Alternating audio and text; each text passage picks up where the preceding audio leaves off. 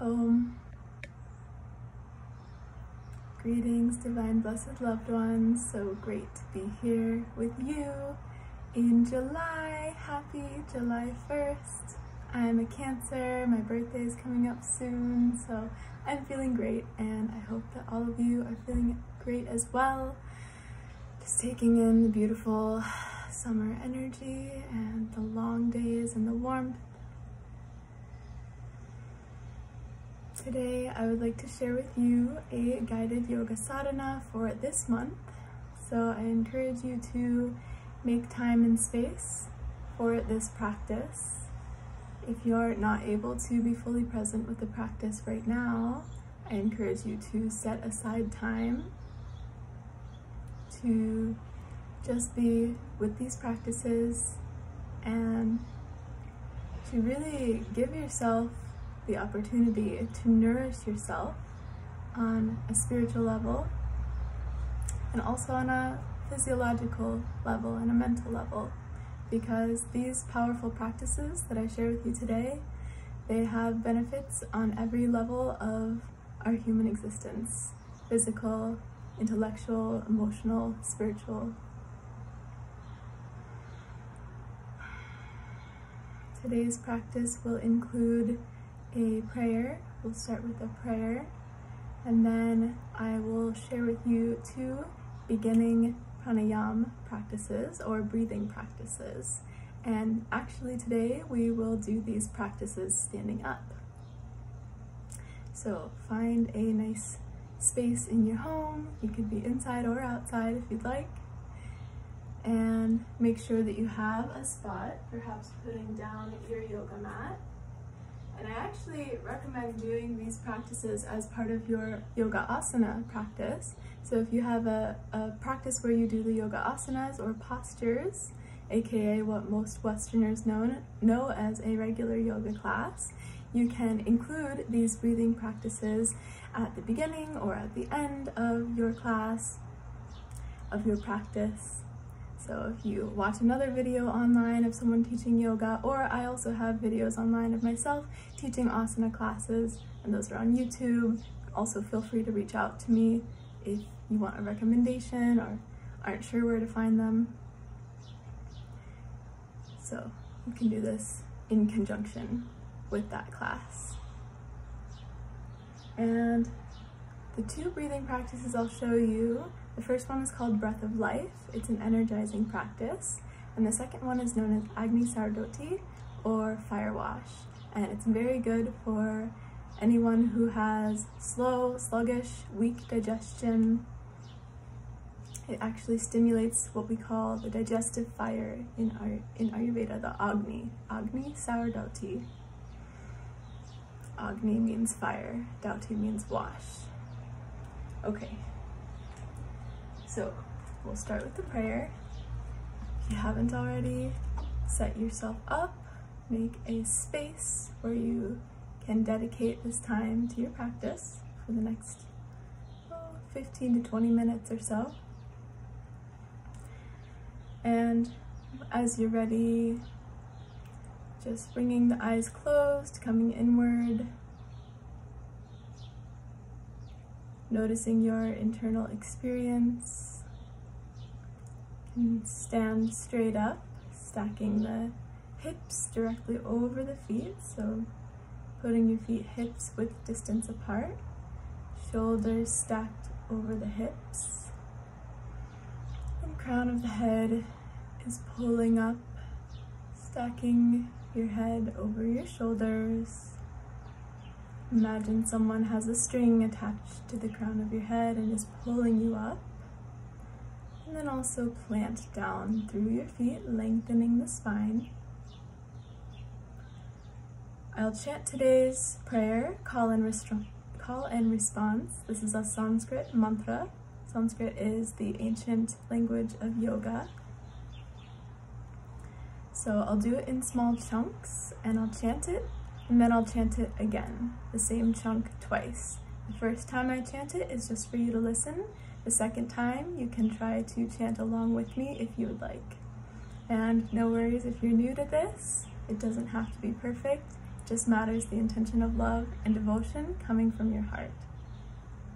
And if you're not comfortable trying to chant, no worries, just allow the vibrations to wash over you and enjoy them. This is called the Mahamrityunjaya mantra. It's a healing mantra, and I'll read the translation in English after we're done. Beginning with an Om. Exhaling all the air out of your lungs, and we'll inhale to unite our voices in Om. Inhale.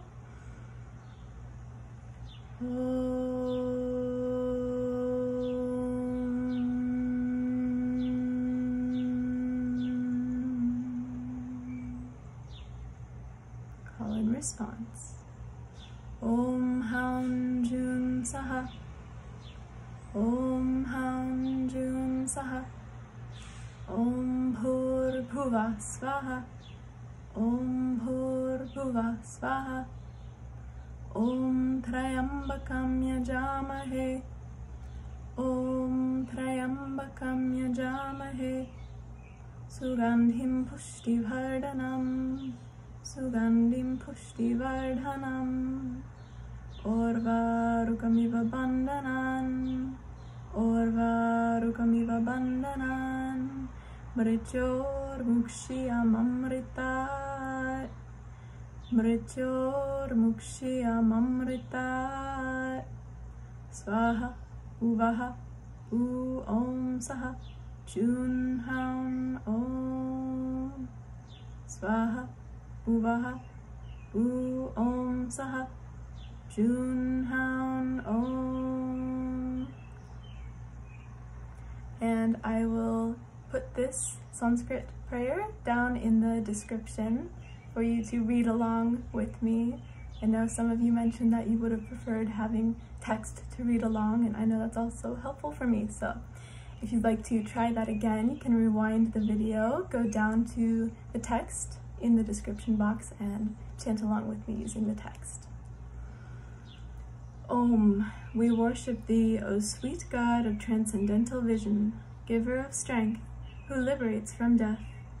O giver of prosperity to all, may we be free from the bonds of death, like a ripe fruit dropping from the tree.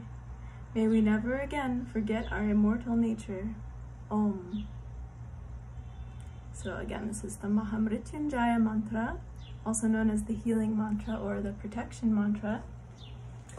And when I was staying in the ashram in Sedona, we said this mantra every single time we did anything, but we made a point of saying it every single time we got in the car to drive somewhere. We would chant it 3 times as our protection, and it has served me well. So it's a beautiful prayer. You can use it for so many different things. It's also very healing and beneficial when a loved one passes away. So I encourage you to use that in your daily life. All right, let's move on to our breathing practices. So the first practice is known as breath of life. This is an energizing breathing practice. Again, I recommend doing this before or in the middle of your asana practice, or if you're just tired during the day, like say the middle of the day, 2 p.m. during the work day, you're sitting at a desk or something and you're feeling really low energy, this is a great way to get the prana moving and the energy flowing. The prana is our life force energy, so flowing through the body and will wake us up, bring fresh blood and oxygen to our brain. So it's really easy. I'll demonstrate and explain first, and then we'll practice together. So it's going to be a 3-part inhale, inhale, inhale, inhale. So moving the arms first forward, then to the side, and then up. As we inhale, 3 small sips of air. When your arms are up, your lungs should be totally full of air, and then we're going to bow forward and let the air go, really forcefully. 1, 2, 3, exhale. 1, 2, 3, exhale, like this. And just to note, when you're exhaling, it shouldn't be forceful, as in like you're about to pass out and you're like gasping for air and it's like anxious and stressful. That's not what we want to do. We want to make sure that our breath is flowing smooth and steady throughout our entire inhale and our entire exhale. But when I say forceful, I mean we're really pushing to get all of the air out. So we're going to really draw our abdomens in toward our spine, draw our belly in on the exhale, and that will force all of the air out of our lungs. So I'll demonstrate a few rounds.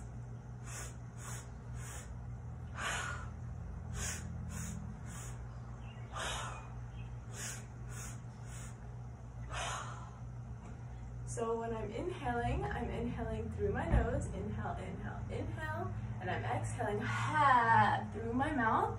As soon as my arms start to come down, my mouth opens ha, and I allow all of the air to come out. One more time. And I'm bringing my arms all the way back behind me to help create that more of that ha, just letting go action. So when we do this together, I want you to imagine that you're releasing stress, releasing tension, anything that doesn't serve you, just ha, all out of the mouth. Just let it go. All right, let's practice 5 rounds together. Inhale, inhale, inhale, exhale.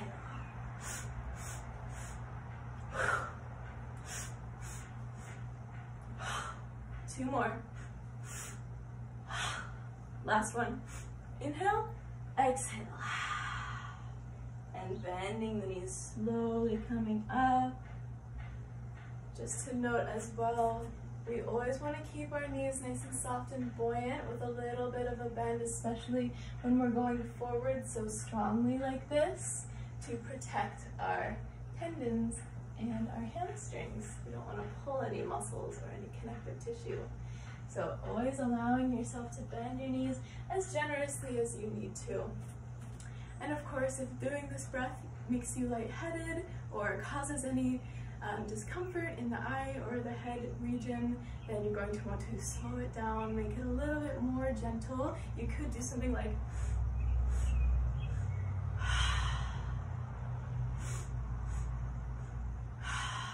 if going all the way down is uncomfortable for you, you don't have to go all the way down. It's still going to give you the benefits of the practice because there's still movement and breath happening, and moving the arms with the breath is going to allow more space in the chest cavity to inhale deeper and also to exhale more fully. Okay, let's move on to our second practice. Actually, let's do 5 more rounds if you're up for it. We'll do 5 more rounds of the breath of life all together. Ready? Inhale, inhale, inhale, exhale.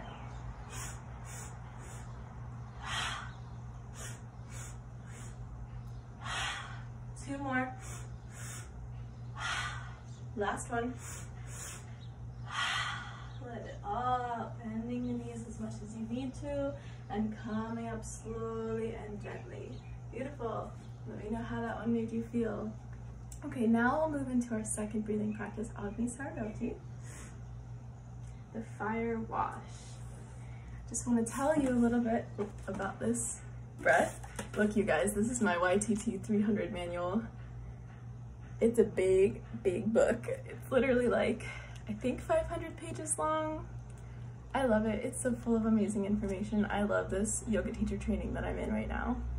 Anyway, so Agnisara Dhauti, the fire wash. Again, Agni means fire, and in Ayurveda that relates to the digestion. The fire element lives here at Manipura chakra, also known as your solar plexus chakra, and the fire element governs this chakra. So this is, of course, your digestive tract, the place where your body converts food and fuel that you put into it into energy and making new body cells so that you can be healthy.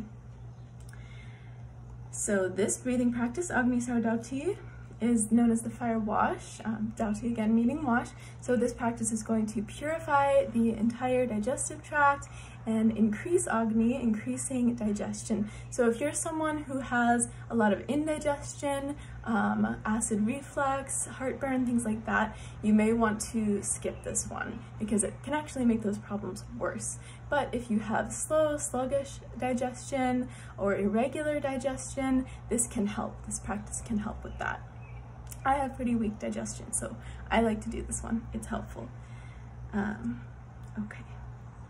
Purifies the abdominal region. Again, reduces kapha. So if you guys checked out the Ayurveda little piece of literature that I sent you guys, it kind of gives an explanation of the elements and the doshas, which are the Ayurvedic mind-body types. So if you don't know what pitta and kapha are, you can go check that out and that will let you know. This practice increases pitta and reduces kapha.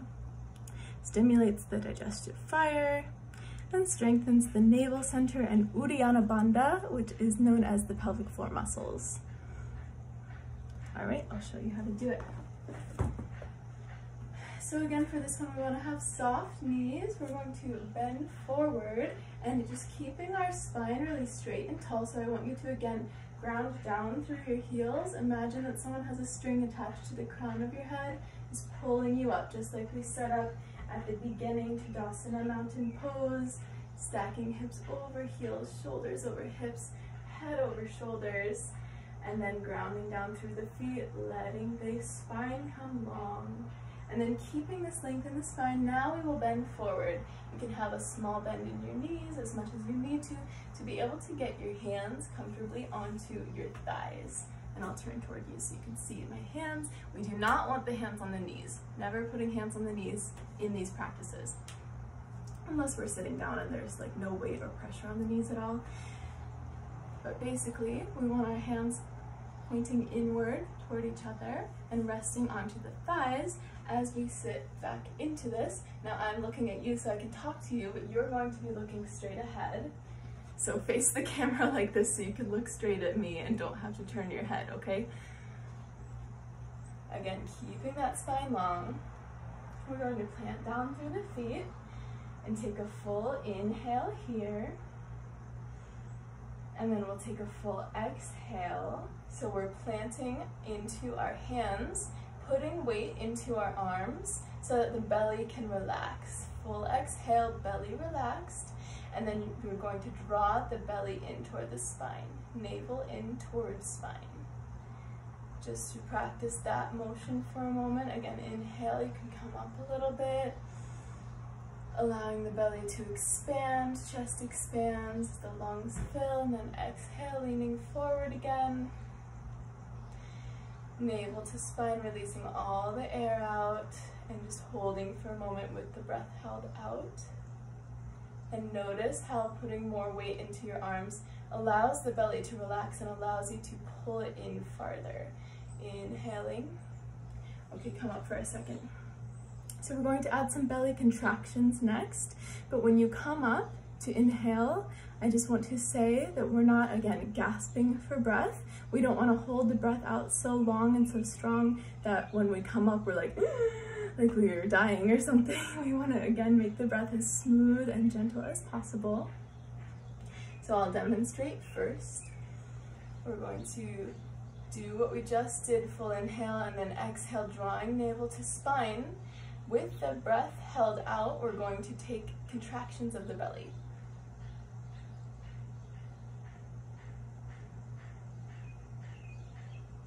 And then when you're ready to inhale, coming up a little bit, inhaling slow, smooth, full breath, belly expands, lungs, chest expand.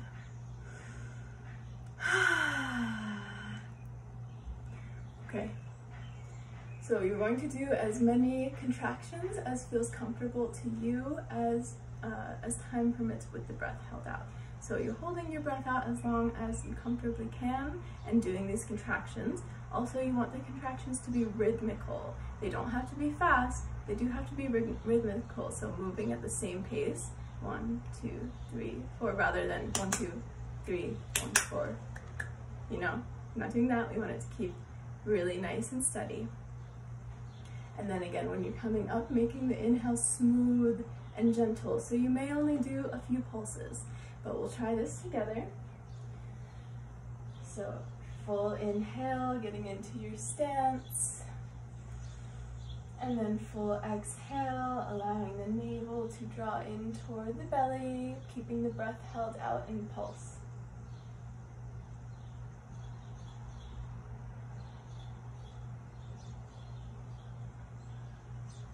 And pulse as many times as is comfortable. When you're ready, go ahead and stand up.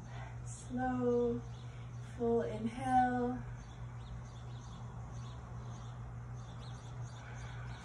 And just to clarify a little bit, it's a feeling like you're engaging the pelvic floor muscles, that Mula Bandha, and engaging Uddiyana Bandha, the belly. You're pulling, sucking it all in and up.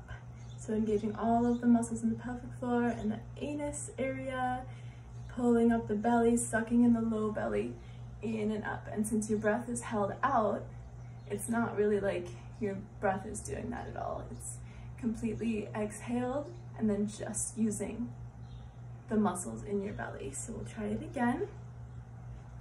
Inhale fully, get into your stance. And exhaling, releasing all the air. Fully expelling air, drawing the navel to spine. When all the breath is out, pulling the navel in and up and pulsing.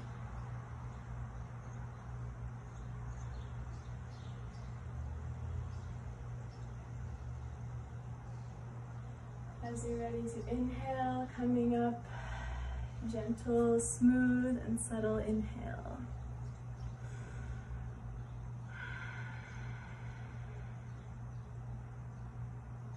When you come up, standing tall in your mountain pose, Tadasana, bringing the eyes to close, hands at heart center, observing the effects of this practice.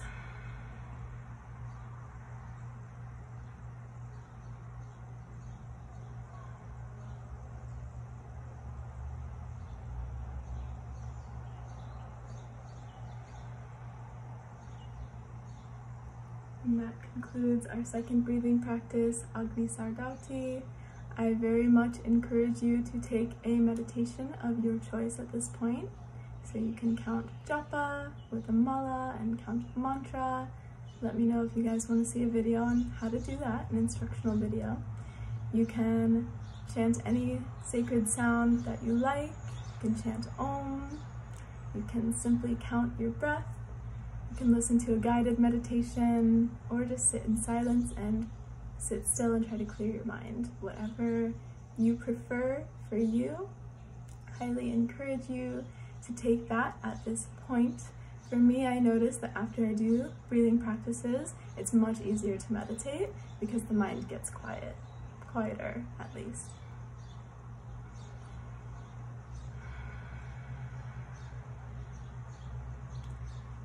And before you go and do that, we will close our sacred circle today with another Om. So planting down through your feet, getting tall through the spine, hands to heart center. We'll unite our voices in the sacred sound of Om once more. Full exhale and inhale to Om. Om.